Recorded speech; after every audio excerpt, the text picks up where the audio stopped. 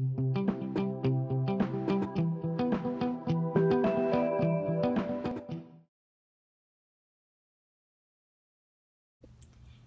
so you're back in our video, and today I am super excited because I'm going to be showing you guys how to make this DIY chandelier. So let's begin.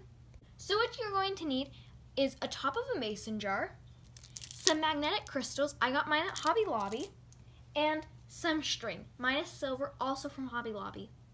So what you're going to want to do are cut some pieces of string. I didn't measure mine, and then you're going to want to hot glue inside of the mason jar lid.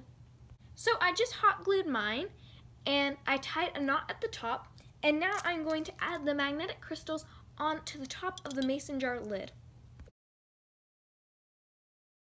So here's what it looks like. I think it looks absolutely adorable, and it was super easy to make. Thank you guys so much for watching this video. Don't forget to hit the like button, subscribe, and comment down below.